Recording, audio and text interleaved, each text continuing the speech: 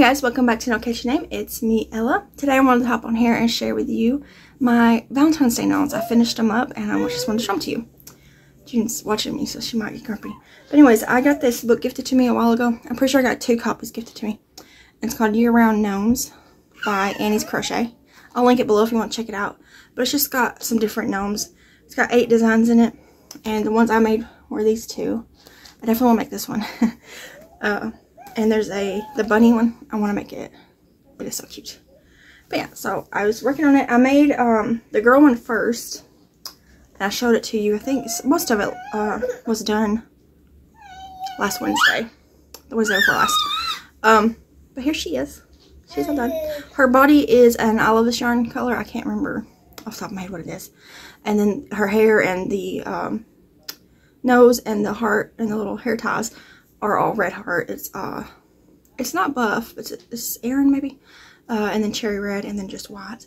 So that's her. I did put a piece of cardboard in the bottom of her, like a thicker cardboard from an Amazon box, and stuffed her. I didn't stuff her too much, and I just stuffed her hat a little bit because I was afraid to be a little top heavy, but she's not. And her little nose is stuffed. She does have like skin color.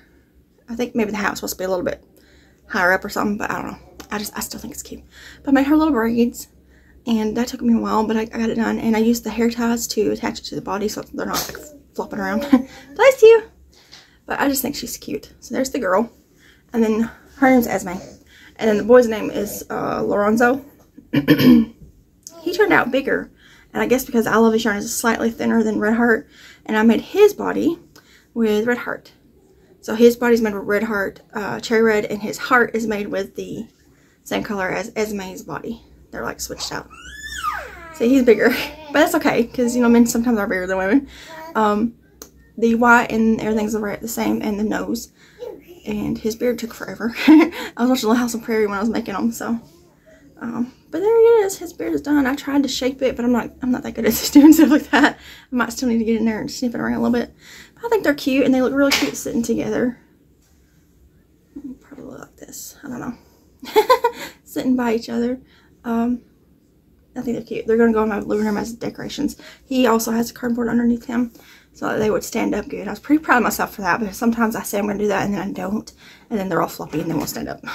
But I did it. So actually when I was making her, I made her body and hat first, and then I made the heart and nose. And then before I started him, I made his heart and nose so that I'd already have them. Then I made his body and his hat, and then I could just sew it all together. But I think they turned out super cute. I love them. And you could also change the colors out for anything, you know. They don't necessarily have to be Valentine's Day. But I think they're adorable. So I will leave that pattern book linked below. How no, just winging it. And you can check them out if you want to. I think I'll make the bunny one next, because that's the next time of the year. There's also a girl spring one, but I gotta go get the baby. She's crying. So anyways, that's my gnomes. I wanted to share them to you. And that's the book. It'll be linked below if you want to check it out. And I'll see you guys in another video. Bye guys.